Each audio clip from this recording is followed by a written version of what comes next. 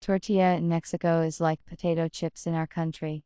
Tortillas are used to serve or prepare delicious street food from them. Do you know how to cook a tortilla in 5 minutes? Write down the recipe rather. 1. Mix flour, baking powder and salt.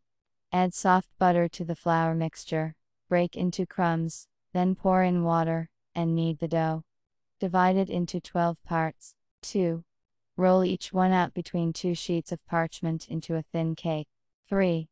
Preheat a dry frying pan, and lay out the tortillas. Fry for 1-2 minutes on each side. Enjoy your meal.